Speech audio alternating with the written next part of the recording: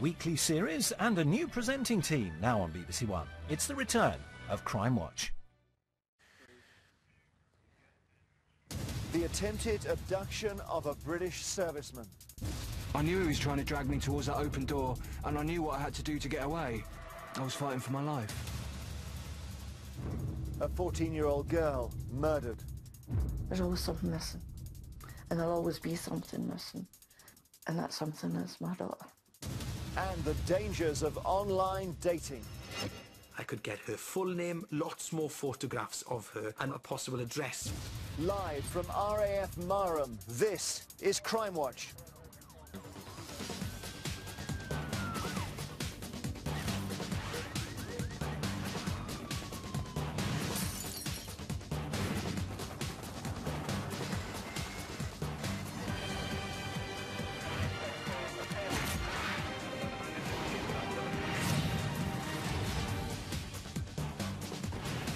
Good evening and welcome to Crimewatch.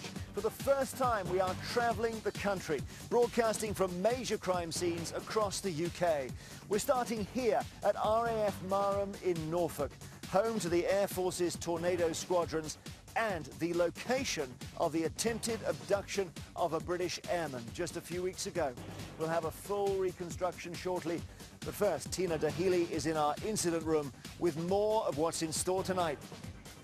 We're out on the road, but we still have police officers standing by to take your calls.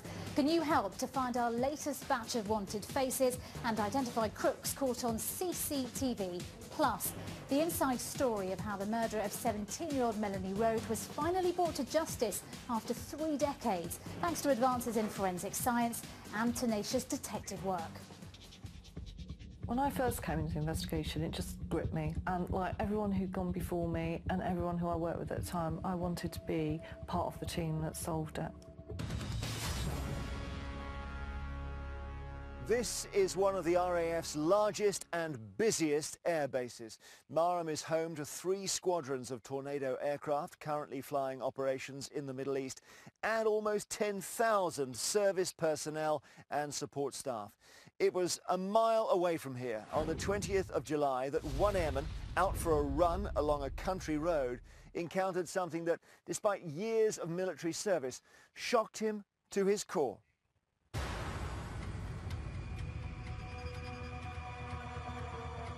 I was like, what the hell is going on? I didn't see anyone around. I knew I was on my own. It's the what ifs, you know? Not being able to see my wife again. And not being able to see my family again.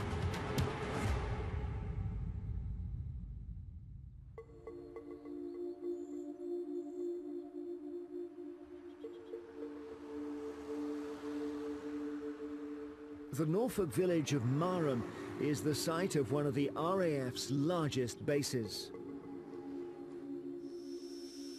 From here, they provide air support for British military operations across the world.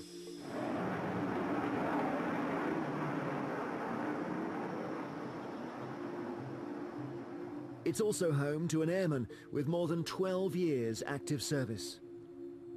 To protect his identity, his words are spoken by an actor. Being in the services, it's a job that takes you all over the world. The best part is being at home. We deploy to different places and we get put in situations that your average civilian would not be put in. But when you come home, you think you're in relative safety.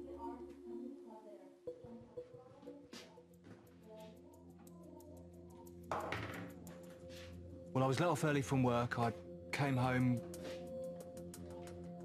I went into the kitchen and made myself a juice. I sat on the sofa and put the TV on and chilled for 20 minutes, and I looked outside. I realised that the weather was really nice, so I better drag my bum off the sofa and go for a run. I have to do it because of my job. See, being in the military, you have to keep fit. The day in particular was about 28 degrees. Blue skies, no wind, so it was a nice summer's day, really. I was listening to heavy metal music, just to give myself that little bit extra motivation. It was 14:55. I remember specifically looking at my watch. because I like to know how quickly I'm running to see how I can improve my run.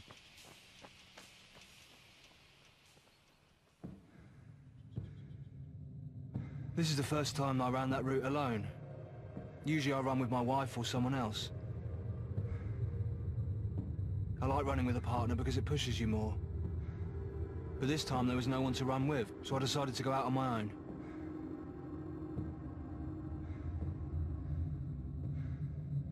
Sometimes I enjoy it, sometimes I don't. But yeah, it's time to yourself, you know?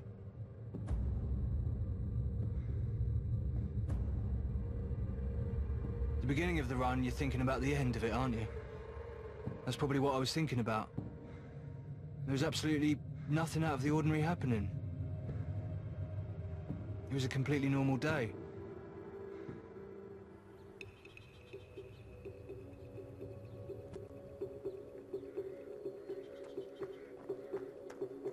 I was running uphill and usually I up my pace just to put that last bit of effort in to push myself to the max.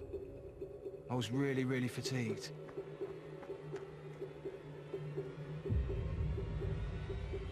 There was a dark-coloured people carrier on the opposite side of the road. I didn't really notice it at first.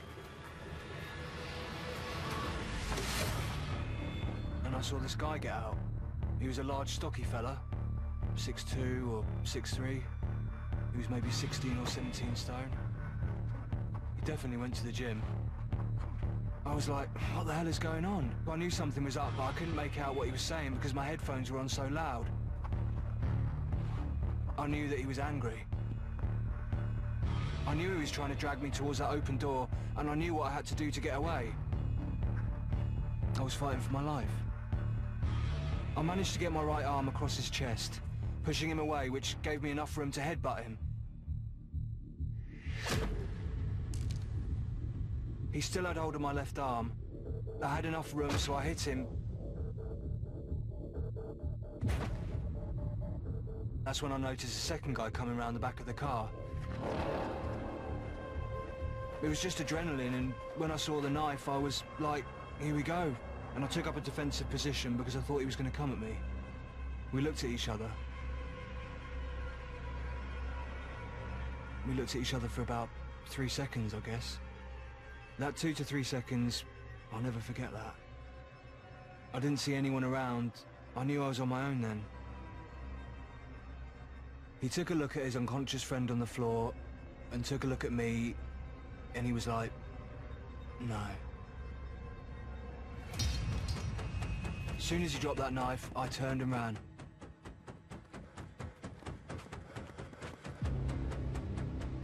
It's the what-ifs. It didn't happen, and thank God it didn't happen, but it's the what-ifs, you know? Not being able to see my wife again, and not being able to see my family again. I'm confident that if they did get me in that car, it would have been me. This whole event, it's turned my world upside down. I'm not scared to go shopping or go for a run or anything like that. I won't let this stop me from doing things I need to do, but it does affect you emotionally. I was phoning my wife. That's when the realization sort of hit. The outcome could have been a lot more severe. It's important that they're caught. They can't get away with it. They need to know that they're going to be brought to justice for it. A worrying case indeed. We will take a look at how you can help in just a moment. But earlier I went to look around the crime scene itself with the lead officer on the case, Detective Superintendent Paul Durham. The incident took place at the edge of Marham village on Squires Hill, just a mile down the road from where we are now. It's very quiet here, so it seems like the ideal place for an ambush. Well, yes, it is. As you can see, the visibility is very restricted. There's a heavy tree cover. Down there are a series of S-bends which restrict the line of sight. And as we walk up the hill, we can see again that the view is blocked by the rise in the hill. And he's running on this side, he's running up the pavement here. He is. He's running along this pavement that we're walking along right at this moment in time. There is a drain hole cover just up here on the right-hand side. And it's as he approaches that drain hole cover that he first becomes aware of the vehicle and the men on the right-hand side. And their vehicle would have been parked on that side of the road, facing down the hill, so facing him as he ran towards them. And no cars yet, so they were able to try and take him. Well, seemingly so, and certainly once the attack had finished, the runner ran as fast as he could up the hill back towards the camp. Well, Paul is with me now live, and incredibly brave of this airman to fight off the two attackers. It could have been a lot worse, couldn't it? Very brave indeed, especially when you consider that he would have been tired from having done his run, and in a very isolated area. I think it could have been a lot worse than it was if it wasn't for his actions. Are we looking at the kind of terrorist incident which claimed the life of drummer Lee Rigby? Well, we're treating it as an attempted abduction, but we have been working with officers from the Counter-Terrorism Command, and I'm ruling nothing out. OK, now, Paul, you've got a couple of EFITs to show us. Yes, we have. Let's describe them now. Well, there were two men described. The first one is described as being 6 foot 2 inches tall, of heavy build, with a dark beard and hair that was longish on top. He would have been wearing a T-shirt with diagonal writing across the front of the T-shirt, and would have had, we think, some sort of injuries, visible injuries to the eye area as a result of being struck by the airman during the attack. The second man is described as being slimmer, 5 feet 10 inches tall, clean-shaven, and with short heads on the sides. One of the men, as we saw in the film, Paul, was armed with a knife. Do you know what kind of knife it was? Yes, we think it was one something like this. It's described as being a military-type knife with a wide, short blade, black in colour, about 2 to 3 inches in length. And what's quite exciting for you here is you think you've got CCTV which will help. We have got some CCTV, which is from a store located not too far away from where the incident took place. Now, as you can see, it's not of the best quality, but in the top left corner, we're looking at a number of vehicles that pass through the Squires Hill at about the material time. I'm very keen to identify the owners and the occupiers of those vehicles to find out what they saw immediately before and after the incident. Paul Durham, thank you very much indeed. Take another look at the EFITs. If you think you can help Paul and his team identify these two men, we would very much like to hear from you. Our new number is 08 085 600 600. That's 08 085 600 600. Calls are free from landlines and mobile phones. Thanks, Jeremy, and welcome inside our mobile incident studio. This is where detectives working on tonight's cases are taking your calls. They're already busy, and we'll check in with them on how things are going very soon. But first, it's time for tonight's CCTV roundup of crimes caught on camera. Watch carefully. A petrol station in Birmingham in April. Some friends have paused their journey home for a spot of shopping. They encounter a feisty group of males who start to talk to them. The man police are looking to trace is this angry guy in the blue T-shirt. Keep a close eye on him. A fight breaks out. One of the victims is quickly knocked unconscious, but that doesn't stop the angry man from giving him a kicking. And if that's not enough, while the other victim is sitting on the floor, the man runs over and starts kicking him too. He then starts throwing punches. West Midlands Police need a name for this violent man. Call us now.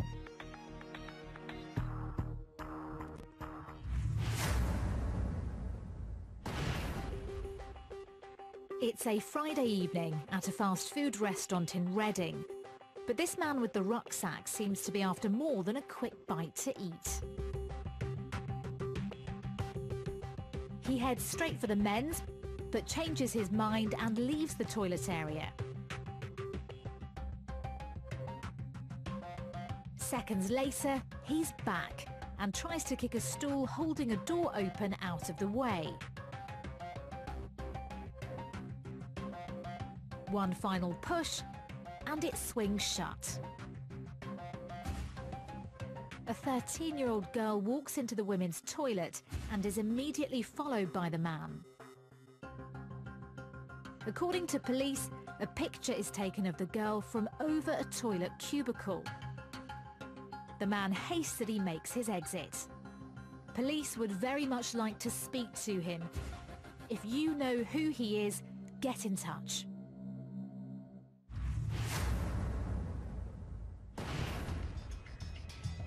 A woman is making a visit to a residential area of Notting Hill in West London when she's approached by two hooded men.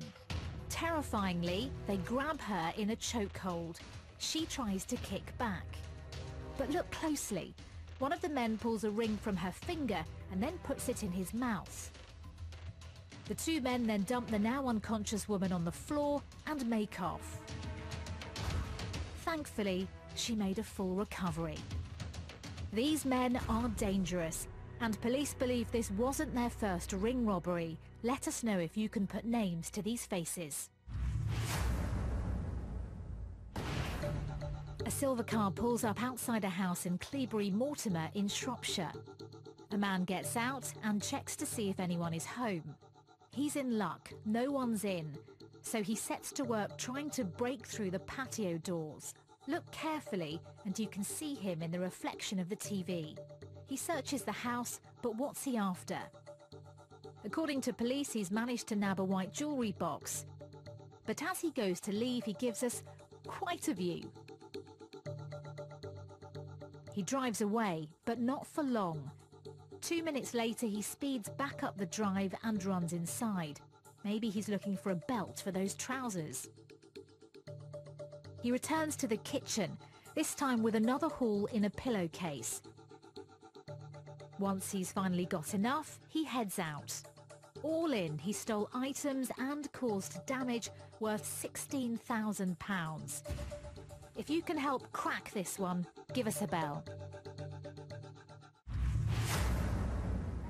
Call 08085 600 600 if you can help, or you can text us on 63399. Just text crime and your message. Text will be charged at your standard message rate. Now, I can tell you that we've already had some interesting calls into the offices here, and throughout the programme and after we're off air, you can find all the latest developments as they happen on our new live updates page. Find it via the website. It's well worth a look. Now, around 7 million people in the UK look for love online. Most have honourable intentions and many end up enjoying successful dates and sometimes even marriages. But unfortunately, for some users of dating apps and websites, that is not always the case.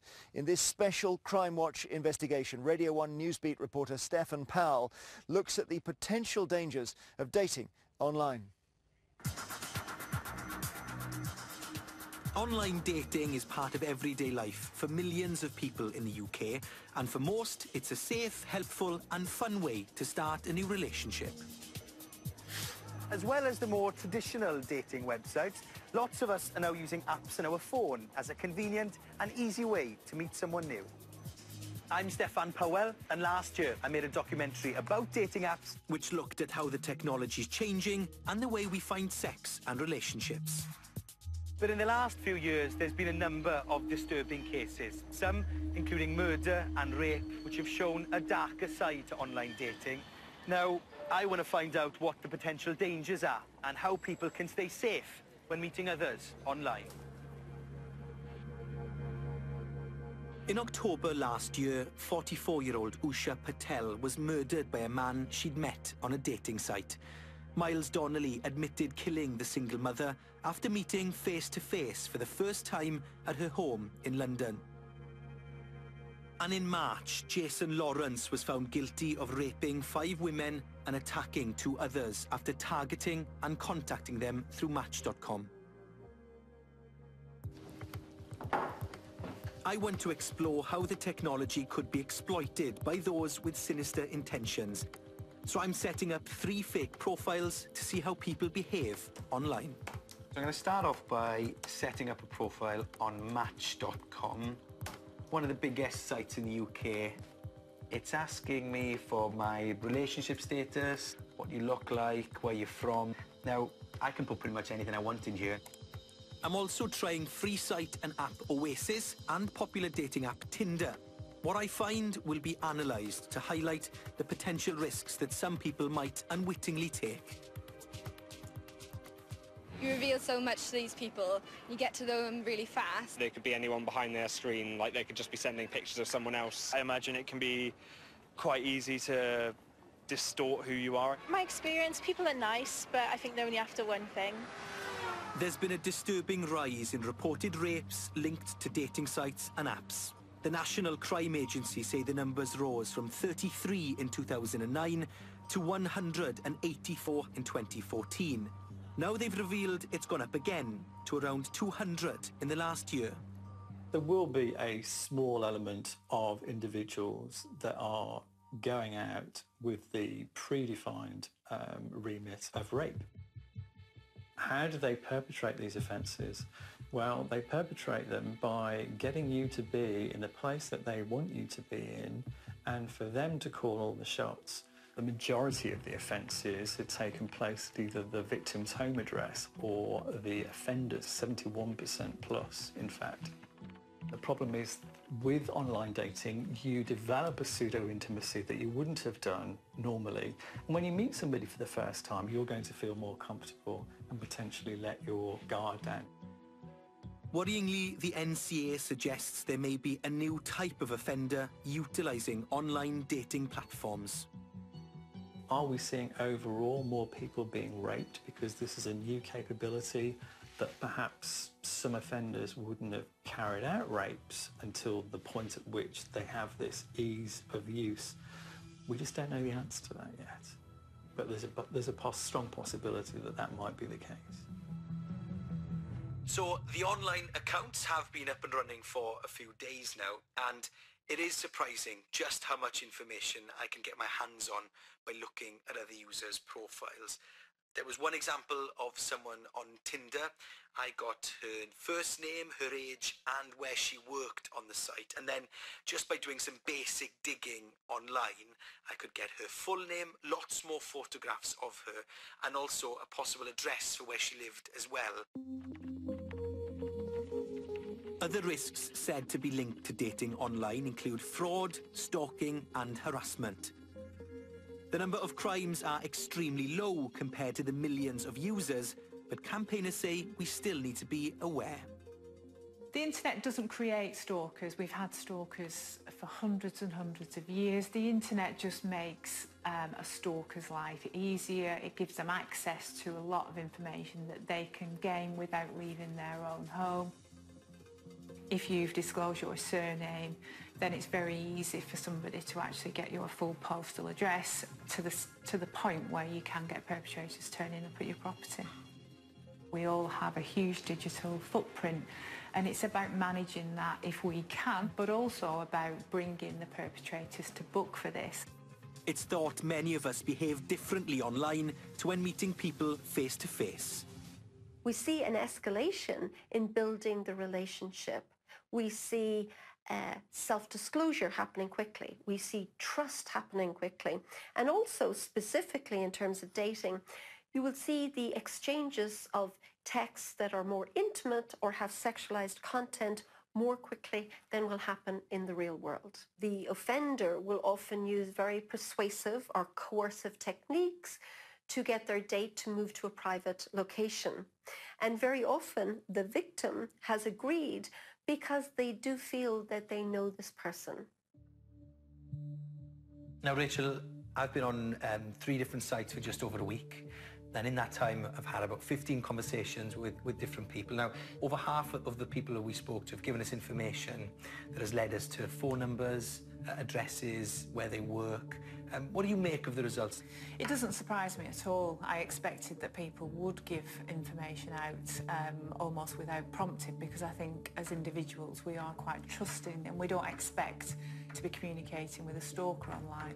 So if we take a look at this conversation we're having with someone just yesterday, now you can see just from this that she's gone to a barbecue this weekend. I know where she lives and where she studies. Now, we're not saying that she's doing anything wrong by sharing this information, but you can do a lot with it, can't you? The wrong person can do an awful lot with that information. We should be able to put whatever we like online, and it's not the victim's fault. The responsibility is the stalker's, isn't it? But you need to be aware of what somebody can use that information to do.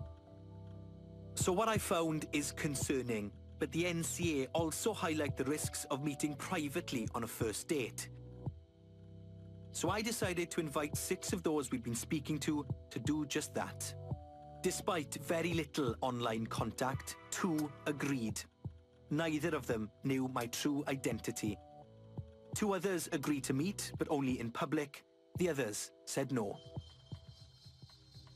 Of course, incidents linked to online dating are never the victim's fault. But how do the NCA suggest we minimise the potential risks? Get to know the person, not the profile. I would always be guarded about how much personal information I give to an individual until you fully know who they are. For the first dates, always meet in public. Make sure you say what it is you want from the date. Always make your own way to the date and try not to accept a lift home. There are many successful dates thanks to the internet every day in the UK. But judging by what I've seen, we should also be aware that not everyone has the best intentions when it comes to finding romance. Well, following our investigation, Match.com, who also own Tinder, told us they are no more immune from people with bad intentions than other social media sites and society at large. They say they have a zero-tolerance policy for reports of serious offences and encourage anyone who's felt exposed to unsafe behaviour to immediately contact the police. Oasis.com said it always urges members to be careful when meeting new people and says they should use the same caution as they would in any other social context, such as a bar or a party. It also encourages members to report suspicious profiles and behaviour. The companies all strongly urge users to follow the safety guidelines outlined on their websites. You can also find lots of advice on our website or at getsafeonline.org. Right, still to come tonight, a mother's search for justice for her daughter murdered at 14. I looked at the window and there was a police officer and I knew then. It's just a pain in my heart. I just knew it was hard.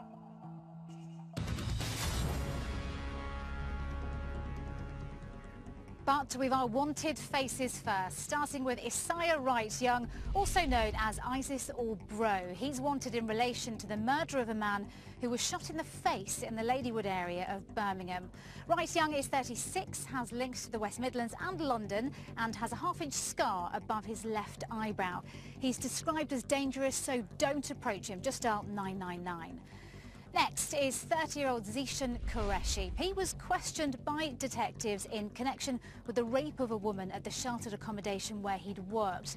He was released on police bail but has failed to return. Qureshi may now be clean-shaven with longer hair. He has links to London and the West Midlands.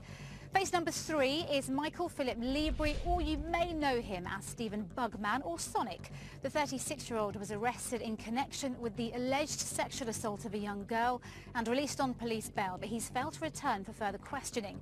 Libri has links to Edinburgh, Suffolk, Norwich, Chester, North Wales and Essex. And finally for now is Darren Clevis-Cohen. Detectives in Gloucestershire want to speak to him in connection with an attack in a nightclub in which a man was slashed across the face. Cohen's 35, has a Birmingham accent and links to Gloucestershire and the West Midlands. If you know where any of tonight's faces might be, please do get in touch using the numbers on the screen. We'll go through the rest of the lineup a little later. A fortnight ago marked 20 years since schoolgirl Caroline Glacken was murdered. The 14-year-old from Bon Hill, just north of Dumbarton, was on her way to see her boyfriend in the early hours of the 25th of August 1996 when she was brutally attacked. Tonight, Caroline's mother speaks about the day life stood still and appeals for your help for answers.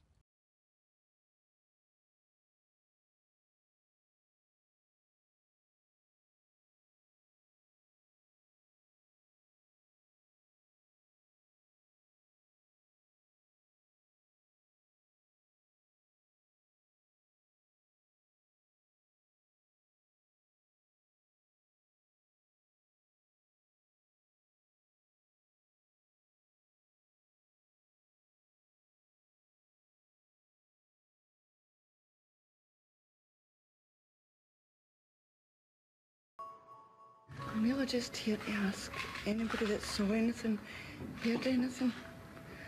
She was my only way. Somebody must know something. The press conference was quite harrowing. I had to just totally concentrate on why I was there. But it was like looking in on somebody that wasn't, it was me, but it wasn't me. It's much easier then to think, right, that they'll get somebody. The 20 years down the line, to have that hope is harder. A huge police operation got underway, but despite extensive inquiries and a national public appeal, detectives drew a blank.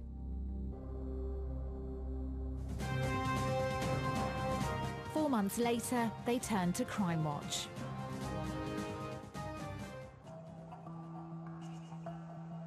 The reconstruction started with Caroline's journey home along the River Leven on Saturday, the 24th of August at 9 p.m.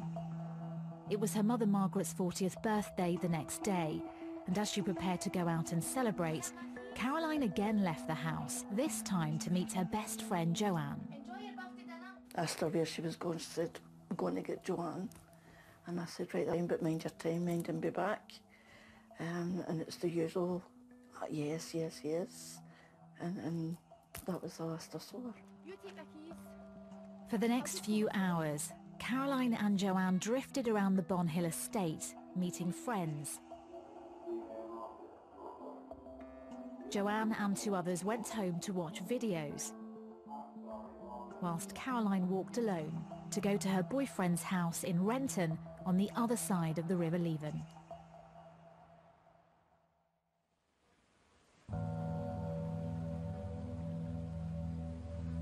It wasn't until 4 p.m. the next day, Sunday the 25th of August, that the grim discovery was made. Caroline's body was in the water. She had been violently attacked and had been dead for some hours. An anxious Margaret, who'd already reported her missing, received the worst news possible just a few hours later. I looked at the window and there was a police officer with a policewoman, and I knew then. I just, I just knew. I got this unbelievable pain, which I can still feel. Sorry, it's just a pain in my heart. I just knew it was her. They came up and they asked about her clothing which she had on. Told them, and they had said then that they believed that it was her, but I would have to identify her. So of course by this time it is my birthday. So life didn't begin at 40. For me it basically ended. Joanne Menzies was Caroline's best friend. As a grief-stricken 14-year-old, she bravely took part in the reconstruction herself. It was important to me because when me and Caroline were together that night, people, if I was an actress, people are not going to know the actress. I would do anything to help the character in it.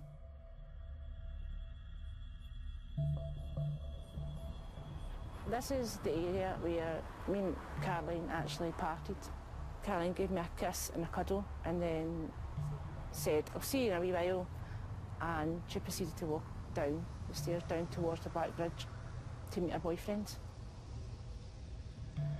20 years on, she still cannot fully accept what happened that night. I felt guilty. Why did I not go with her? Maybe I could have helped her. The day they killed Caroline, they killed my only friend. I still to this day don't have a best friend. I'm a mother,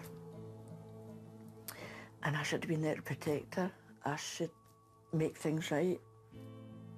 So this is my way, trying to make things right, trying to help to solve it.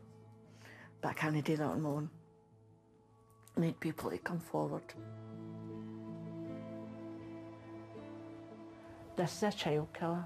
This is the worst of the worst. You can't get any worse than this. It's people killing children.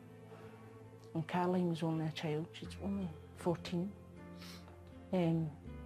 These people should now stand up and actually finally be counted as a human being and not hiding a sickening secret. The two main answers that I need is who and why. Why is beyond me. I just don't know. What would make somebody want to kill a 14-year-old lassie? There's always something missing. And there'll always be something missing. And that something is my daughter.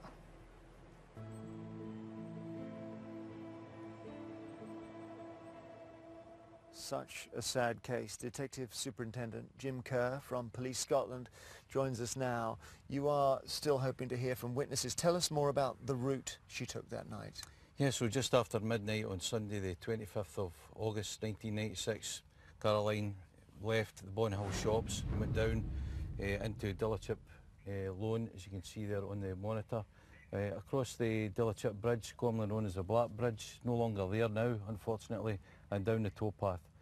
So we left the Bonhill shops and across the Dillachip Park there, having left Joanne there for the last time. And you have, Jim, an e-fit of someone you really want to trace. Yes, when Caroline was walking along Dillachip Loan, we'll have a witness who saw a man, sharp features, wearing a green hooded jacket, as you can see there. He's 5'6" in height, 20 to 25 years of age. He's not came forward. We could really do with tracing him tonight. And you've got any other sightings on the night that are important? Yes, about 1:45, two men, one wearing a green or blue hooded top, running in Bank Street near to what was then the Kippendary. Again, despite repeated appeals over the last 20 years, those two men haven't came forward either. They could be vital witnesses for us. And I gather, Jim, you believe that in those communities of Bonhill and Renton is where the answer lies? Undoubtedly. You know, we're aware that allegiances change. Would appeal to anyone who had hesitation at the time to come forward and contact us tonight. There was a lot of speculation at the time, the community, some of which made up their minds as to what had happened and decided not to contact us. You know, the big issue here is there's a 14-year-old child murdered in the banks of the river leaving, so we'd urge people to get in touch with us. Thank you, Detective Superintendent, very much indeed. If you do have any information which could help bring closure to this family of a murdered child, please get in touch. Call us now on our new number. It is 08085 600 600. Or if you prefer, you can call Crime Stoppers anonymously. They're on 0800 555 111. Also, if you've been a victim of any crime, you may want to speak to victim support. They're on 0808 1689 111. All the contact details, including a dedicated email address for Jim and his team, are on the website. Tina. Let's just catch up now on new developments since we've been on air. Of course, we are live from RAF Marham, appealing for information about the attempted abduction of a serviceman. Detective Superintendent Paul Durham is leading the case and has been taking calls from our viewers. What's come in so far, Paul? Well, I've had a pleasing response so far. There's a number of calls reporting sightings of people they think match the description of the e-fits. But of particular note, we're getting some names put to those images as well, which is obviously very important to us at the moment. Those e-fits are so important, and those detailed descriptions. Paul, thank you very much for now. Brilliant to hear that there may be some movement there. Thank you, Tina. Keep the calls coming in. Also, still to come tonight, the 30-year quest to find 17-year-old Melanie Rhodes' killer. The trail of blood, it's almost like something out of an Agatha Christie, isn't it? There's this trail of blood leading away. So whose blood is it?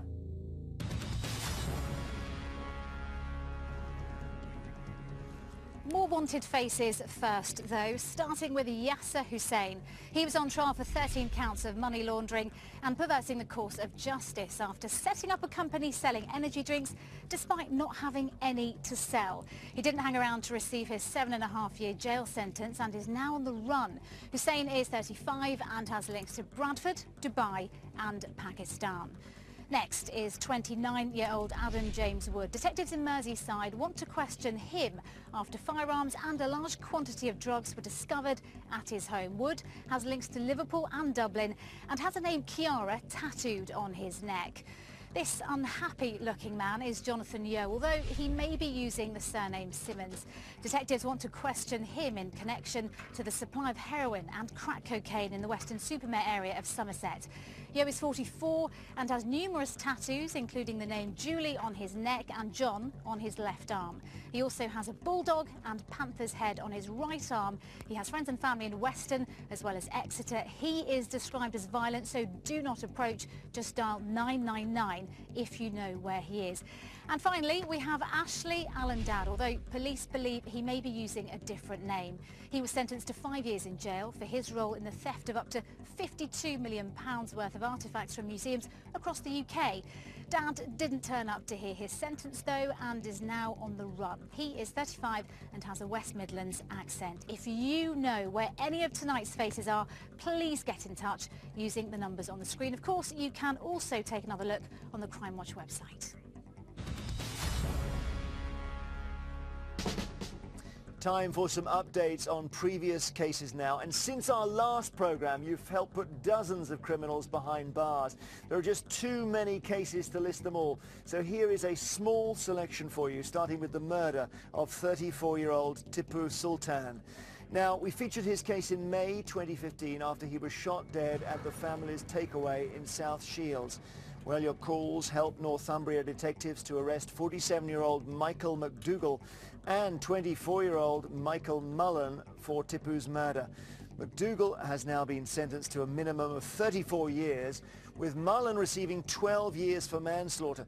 Tipu's family wanted to say thank you to everyone who helped. We've got justice, and yes, it's not gonna bring him back, but it's given us a bit of sense of relief.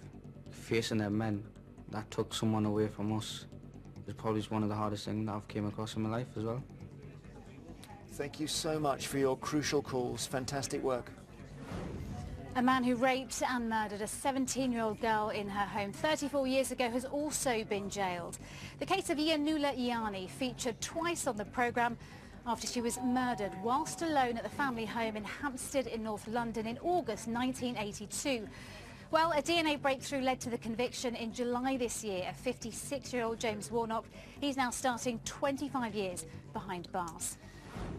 You have also helped detectives solve a number of the CCTV cases, including catching one of the men responsible for this callous theft we featured in March. An 88-year-old pensioner's home was broken into and thousands of pounds worth of valuables, including war medals, stolen. Well, you called in to name 30-year-old Sean Creddy Price. He pleaded guilty in August to the burglary and other offences and was jailed for 5 years and 8 months. A great result. Plus, you've helped to put all of these wanted faces behind bars. Amongst them are people wanted for some very serious offences. All in, they received sentences totalling almost 60 years. One of them, 52-year-old Kara Michael Iffian, was wanted for raping a vulnerable woman. You gave police the information they needed to track him down, and he's now been jailed for 10 years. We also have Haik Madian, 43, who's been jailed for 16 years for stealing almost £80,000 in armed robberies at travel agents across the UK. And 32-year-old Miles Phillips, who handed himself into police after his mum saw him on Crimewatch in February. He pleaded guilty to drugs offences and was jailed for 6 years and 4 months. Just a small selection of some of the amazing results we've had recently, thanks to you.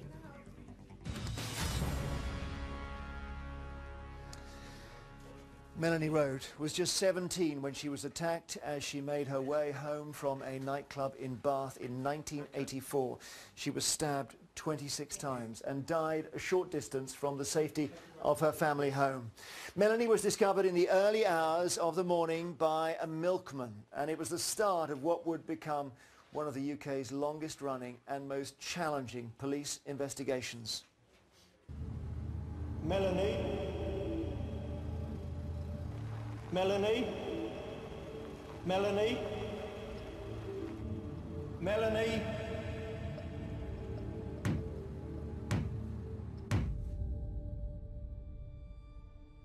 On Saturday, the 9th of June 1984, the body of a young woman was found in the Lansdowne area of Bath. she had been brutally murdered. The hunt for the killer would span decades, involving hundreds of police officers and multiple investigation teams. The whole city of Bath was affected. I don't think they could believe that such a thing had happened in their city. The task facing us was massive. I always had the feeling it was going to be a matter of time. It just gripped me, and like everyone who'd gone before me and everyone who I worked with at the time, I wanted to be part of the team that solved it.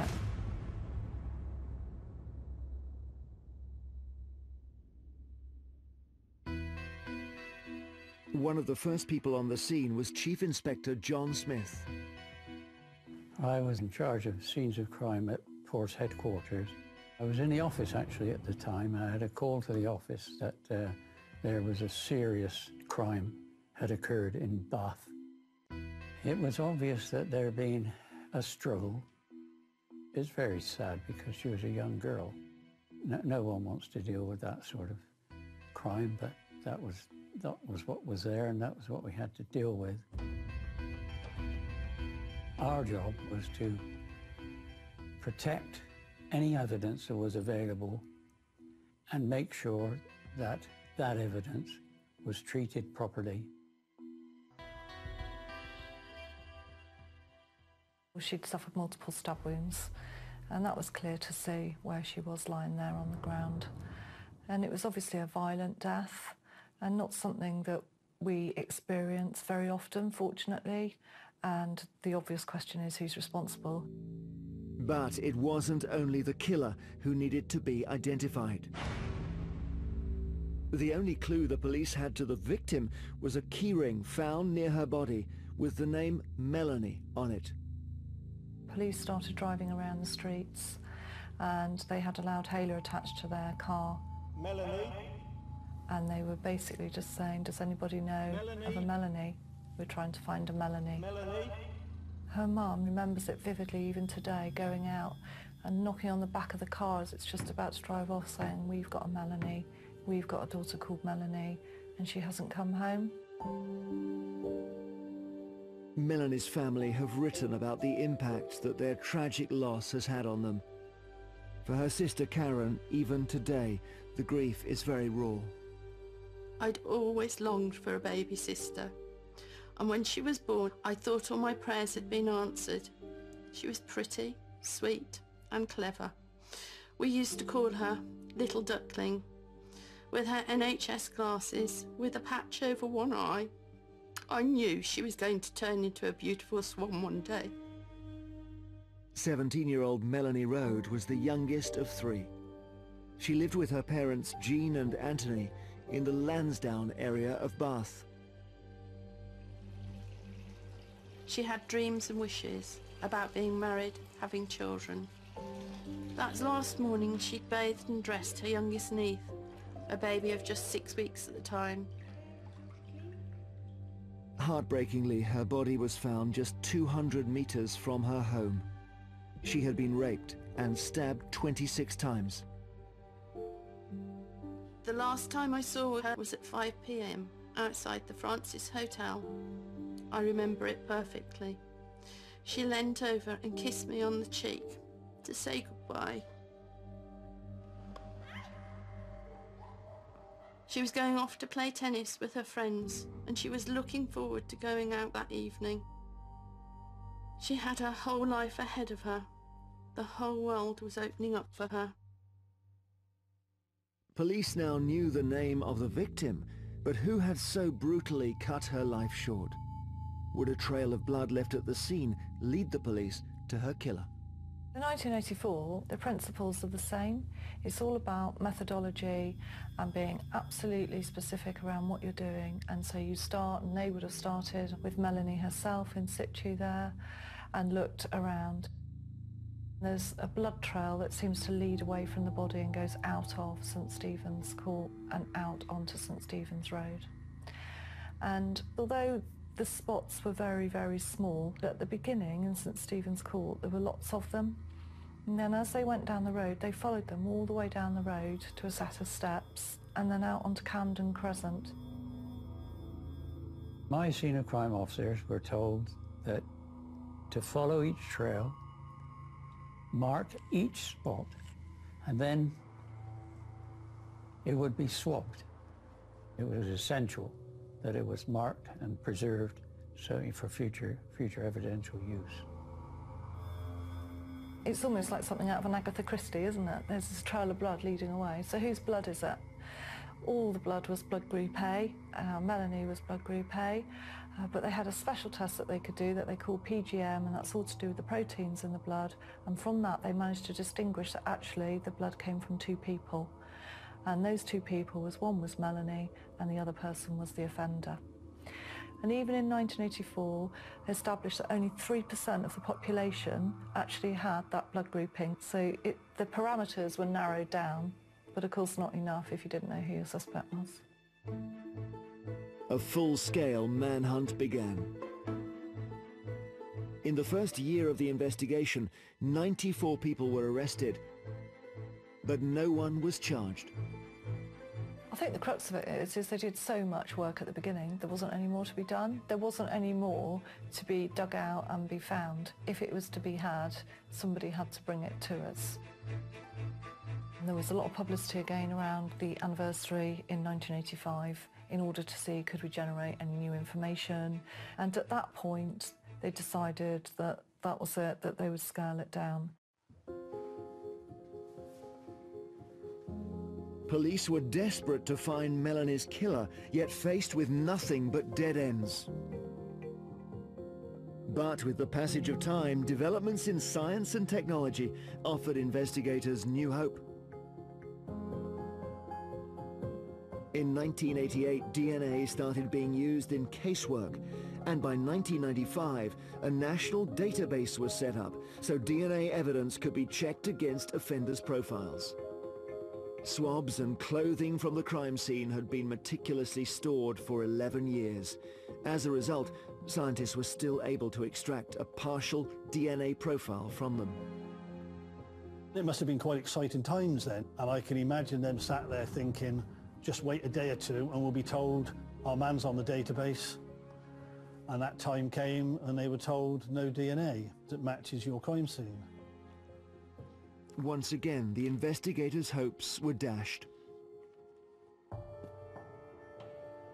5 years later, another development in technology would offer a possible answer. My main involvement directly with the case came around about the year 2000 when I became a major crime specialist advisor, and part of my role was to review old murder cases to see if there was any way we could improve or get a better DNA profile. So I then had to review what we still held at the lab, what might be still available with the police, to see if we could work on any semen staining that might be left behind that hadn't been used up, and try and get an improved profile using the up-to-date then DNA technique. Fortunately, I was able to find some semen staining left over from Melanie's trousers, and we were able to get the up-to-date DNA profile at that point. We got very close. It wasn't a full profile, but it was very nearly. An improved DNA profile was a good lead, but it still wasn't enough to point them to the killer. Would Melanie's murderer ever be brought to justice?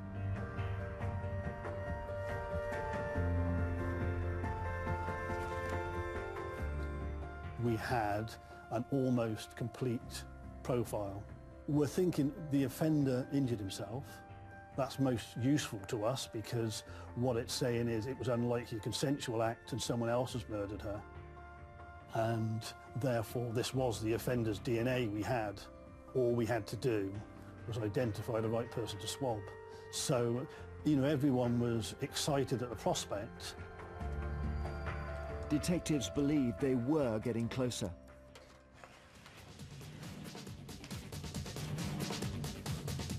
Determined to crack the case, on the 25th anniversary of Melanie's murder, police turned to Crimewatch. They didn't predict the response they would get. For a quarter of a century, Melanie's family have had to live with the knowledge that her killer has never been caught. The reconstruction of what police believe to be Melanie's route home and the tragic events of that night sparked an influx of calls, providing the investigation with 80 new names. One caller was of particular interest. He claimed to have actually spoken to the killer just moments after the attack.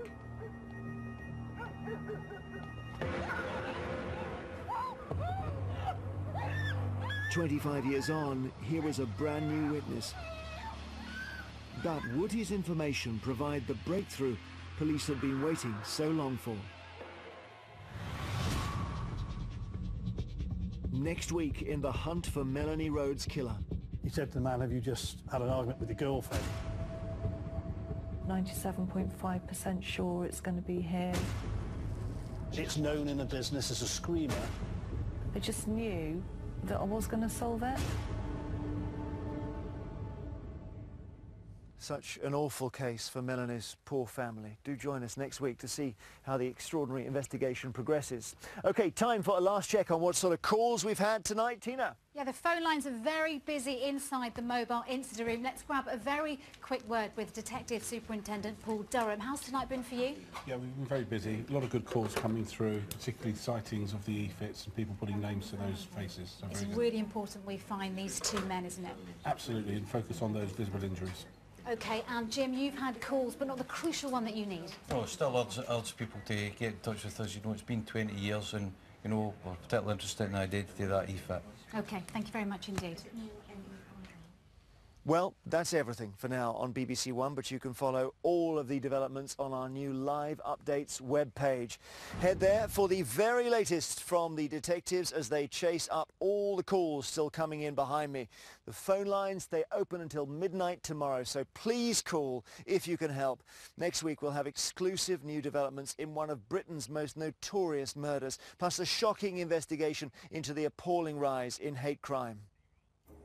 As soon as I got on the tram and the doors had shut and the announcements had finished, straight away I could hear a lot of vulgar language. It instantly turned very nasty. You understand how hated you really are in England? On the days we were targeted, we for about 10, 11 days, we had to pull our phone lines out. That's all next week, Monday at 9 on BBC One. But for now, thank you so much for all of your calls so far. They really do make a difference. From everyone here at RAF Marham, goodbye.